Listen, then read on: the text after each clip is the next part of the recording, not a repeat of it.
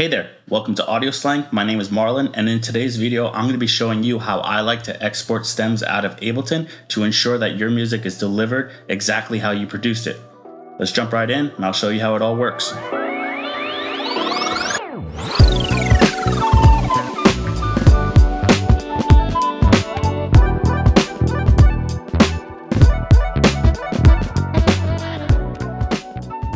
All right, so just pulled up a random session here, just something I most recently worked on. Nothing too special, nothing too huge, only, maybe like 15 tracks. And let's say at this point, I'm either ready to send this to my mix engineer or I'm ready to send it to a friend in order to collaborate with them on this specific track. And let's say they don't have Ableton, so I have to give them the stems from beginning to end. What I'm going to do first is make sure that I have the area selected that I want to export. And I don't think this is as important in Ableton 10 since they added a feature that I'm going to show you in a little bit, which is rendering options include return and master effects. Previously in Ableton 9, they didn't have this option. So what you would have to do is something totally different. And if you are still an Ableton 9 user, I can show you the way that I used to have to do this in order to get all my stems out properly. But since they've added this option, it's become way easier. It makes my workflow a lot better. So first thing, select the area just to be sure, you're getting everything that you want to export. Next thing is naming your tracks. Make sure each of your tracks is named properly. You don't want to send stems to anybody without the proper name on them because they'll just be confused and it will take a longer time for them to get started because they don't know what these things are actually. So it'll be called like, audio 1, MIDI 1, things like that. You don't want it ever to be called that. You want it to be called exactly what it is in the track. All right, next, if you're working with drum racks, I recommend that you go into each of your drum racks and just, unless it's like hats, like snares or kicks, I definitely recommend that you extract the chains and put them into separate tracks. So I'll just show you with one. You go into your drum rack, you right click on one of the samples, and then you press extract chains, and that chain will come out with its own MIDI on it. You could put it back in here and you could call it whatever the track is called. So this one's called claps, right? So this is claps, right? Boom, done. And then you could do that for each of these, rename them. I'm not going to do that right now though. All right, next. Once you have everything named, I personally don't like the option to export all my tracks at once. I like to do them in individual groups. So what I'll do here is I'll select the group that I want to export.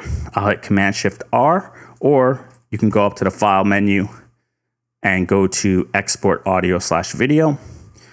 And this is where we'll start. So first option, if you want to do all your individual tracks at the same time, go ahead.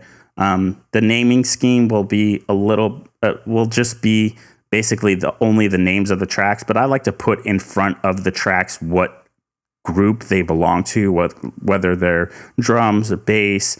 I call my anything that deals with chords a harmony track. And so for me, I'm going to put selected tracks only. The big option here is include return and master effects. And now what this does here is it runs each individual track through your groups and then your master. If this isn't on, it's just going to take the audio from the track and nothing after that. And as a producer, you want everything to be exported exactly how you have it in your session, right? So you had a big kick and it might be because you had it in this drum bus with this boom option all the way up. And if you exported it without this option on, it wouldn't have any of these effects on it. The bigger part is on my master, I actually have a glitch effect happening at a specific point in time.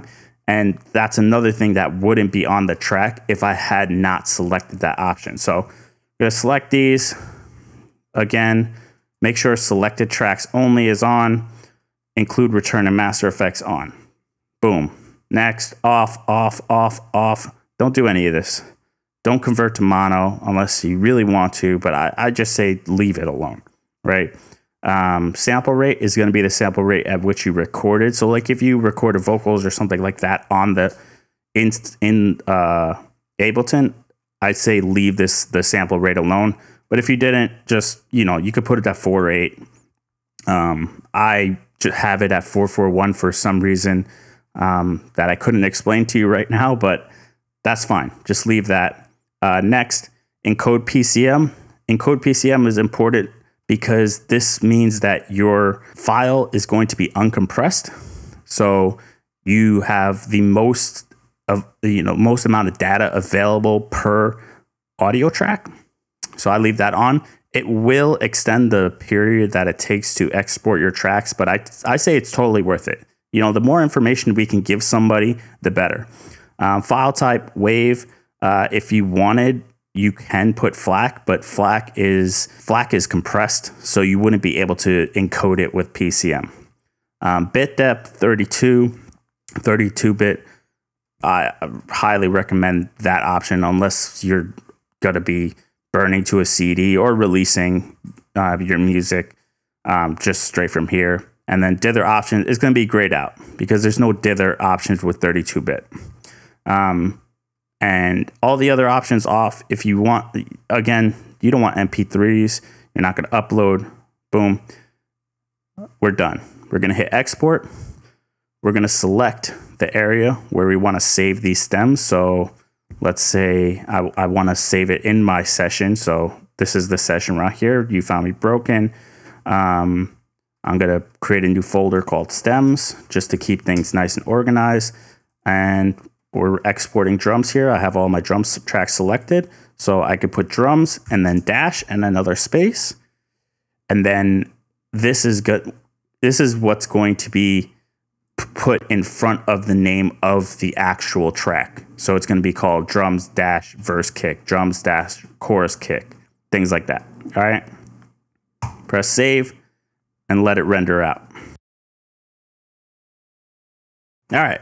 Now that that's done, I don't know if you guys noticed, but you can actually see which track is being exported at that period of time during your export process. You see that it kind of highlights the on-off button on your track when it's exporting that specifically. And this is honestly how in Ableton Live 9 you would have to do it yourself. So if you are a Live 9 user and you want to get the same effect or same process, what we used to have to do is we would have to solo each individual track and export them separately from the master. So include return and master effects wasn't here. Encode PCM is also not there. We just get these new options now in Ableton 10. But in Ableton 9, you have to solo the track you want to export, render from the master, and then export your track as whatever you want to call it, right? Wow. Okay, so we didn't actually get the tracks in the place that we wanted it, right? But that doesn't matter. Now we, so you would have to do that for each individual track if you are in Ableton Live 9, but thank God in 10, and I highly recommend you upgrade to 10 if you do have 9. There's just so many great features that are worth the upgrade. All right, so now let's look at our stems here. I didn't select the folder which it was supposed to go in. I just created it, but let's just put them in there right now. And we can see it's called drums, dash, big clap, chorus kick, all of our tracks. And then you just go through and do that for each individual group. Now, if you are lazy and you just want to do all individual tracks, that's fine. You could still hit this include return and master effects. The only thing is that now you're going to get your groups as well. So you're going to have one that's just going to be called drums, which is a drum group, or like bass or harmony or any. I don't really want my groups in there. I'd rather just my individual tracks and groups be just an effect type thing, unless you produce a separate way where this is a track, right? A group is a track. You just have things layered in there, and that's how you want to work. And that's fine. You decide which way you're going to export your tracks to make sure that the next person gets them exactly how you want them to get your tracks. And I'd say, give them the most room possible to make your idea better, right? So that's why you send it to a mix engineer, because you like how they mix, and the more room you give them to mix, the better a product it can be. If you're just sending them, hey, this is my drums, this is my bass with all your basses on it, and this is all my synths on one track, that's going to be a terrible mixing session for them. So I'd say just go for the individual inner tracks from your groups, and everything will be fine. And that's it. And you should be good from there. Obviously you could zip it up however you want to send it to them. I'm not going to get into that. I hope you guys learned something today and you guys took away something. And next time I'm going to be explaining how to import sessions or import stems properly into Ableton for mixing or for collaborating. So make sure you stay tuned for that. Hit that like button, subscribe if you want to subscribe, support us, and we'll see you next time. Thanks a lot.